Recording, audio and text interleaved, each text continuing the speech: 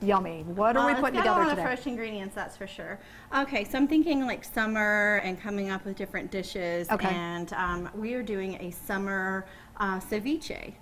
You know what ceviche is? I have no idea what that is. All right, I'm so we not get to cultured teach today. Ceviche is a method of cooking and preparing fish. Sometimes you get it in like Mexican restaurants with like shrimp and tomatoes and cucumbers. All right. This one, however, is a little bit more tropical with salmon and mango. Yum. So what happens is the fish is actually cooked from the acid or from the lime juice or from the vinegar. It's cooked from that versus actually going to the heat and being cooked by heat cooking. So in theory, I could eat that after about 30 minutes or so.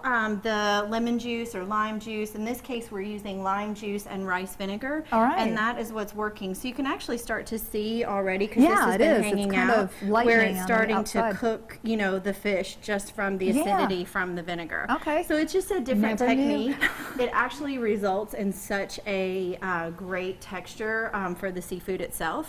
But we want to add other things in. So we're basically going to mix all of this together in a bowl, and it can be served with tortilla chips, or you could put it like in a corn tortilla and have it like a taco. There's a lot of different ways that you could eat this. Good. But we're taking some chopped up mangoes, and then we're going to add our salmon to this. And again, I've already got the salmon kind of hanging out in the rice vinegar and lime juice. Some chopped cilantro, gotta have that. Yeah. So you can see kind of where some of the Latin flavors coming from. Gotcha. But then we're also adding some Asian hints into this. Cilantro, believe it or not, is actually used in Asian cooking a lot and in Latin American cooking. So you see it kind of across the board. Okay. So I'm just chopping a little avocado here, and we're gonna, how about you scoop that in for me, and this one as well. All right. And for a little bit of additional texture, I'm gonna add some chopped apple. And I thought that would give it a nice crunch. Oh, I love that. I also like how you de-seed, I guess, the avocados. I love how you do that with the knife. She chops into the seed and then twists it and pulls it out at the same time. Exactly right. It's perfect. See, she's learning already. I know. All right, so we're going to take a little bit of that chopped apple in there, and then mainly it's just about some of the flavors of the Asian touch that we're going to put into this. So let me just cut this and we'll add that in. Wow. If you want, go ahead and just give that a stir, and it'll start to kind of stir some of that rice vinegar around in there. I can't believe you've never had ceviche. Never.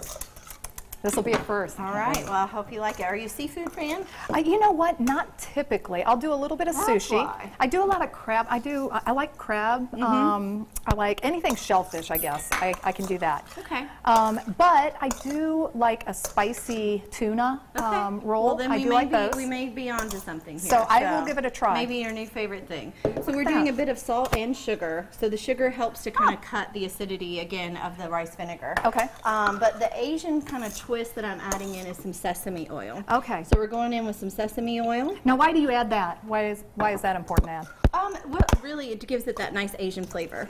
Okay, so that's a the little real bit of the purpose. rice vinegar. Okay. And then we're going to garnish with a bit of sesame seeds. Oh, yum. Right, and that gives it a touch of a crunch. And we are about done. Again, it's all about getting enough of the acidity in to cook the fish. Okay. So finally, I'm going to just give it a little bit more lime juice.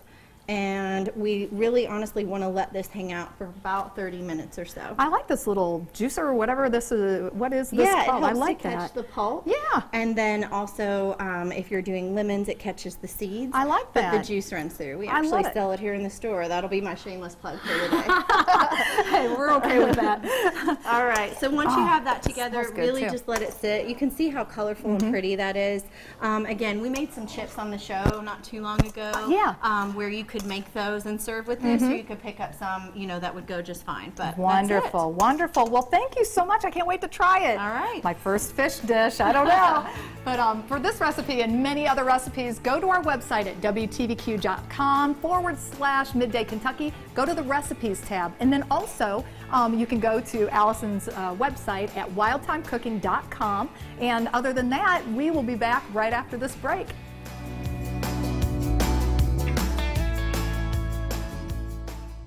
You may be surprised to learn that you do not